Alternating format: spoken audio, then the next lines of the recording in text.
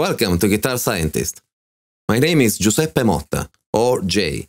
I made this website and in this video I'm going to give you a quick start guide on using it. Let's jump right in. This is the Guitar Scientist homepage after logging in. From the top menu, you can visit the main sections of the site, explore the diagrams published by the community, create a diagram in the editor, use the trainer, or visit the forum. To start editing, all you have to do is click on the frets, and the markers appear. Ta-da! Most of the functions are organized into panels, which can be opened using the icons in this left column. To remember what each of these buttons does, just look in the lower left corner. The box updates in real time, showing brief explanations of what you point with the mouse. If this interface looks too complex or obscure, there are two other interface options, the large interface and the simplified interface, and you can select them from the top menu. The large interface adds a label next to each icon. Each panel becomes a little bigger, but at least in the beginning it can help to have the purpose of each button written next to it. You can switch back and forth at any time, so it's your choice. The other one, the simplified interface, was designed for all users who were used to the old version of the editor. This interface contains only the functions already found in the old editor, including the old system with only 2 layers. For this video, I will use the large interface, so that I will still have all functions available, but it will be easier for you to follow if you are new, since all icons have a label. So, to get you started, let's have a look at a couple common things you may need right away. If you want to change the size and number of frets, you can do so from the Options panel. Each fretboard can have its own number of frets and its size, but you can also apply the settings to all fretboards at once.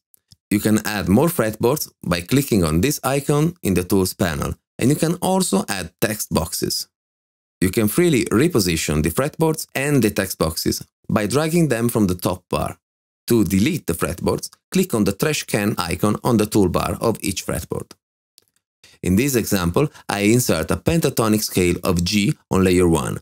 If I then move to layer 2 and insert a G minor chord, I will then be able to independently view the 2 forms and how they overlap.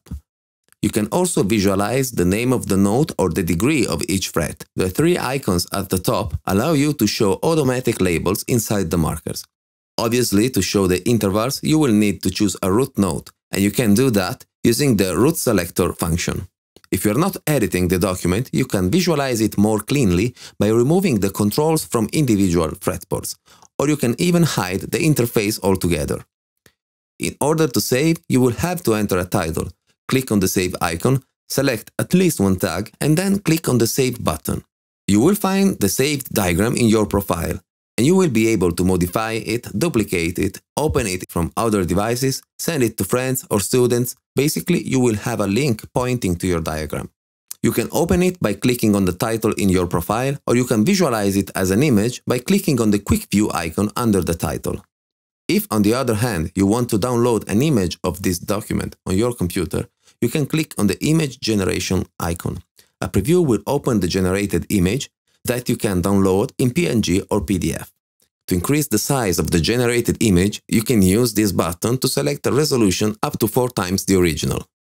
There are quite a lot more functions in the editor, but in this video I only wanted to give you a quick overview. If you wish to learn more in detail how powerful this editor really is, check the links in the description for detailed tutorials on each and every function available, both in English and Italian.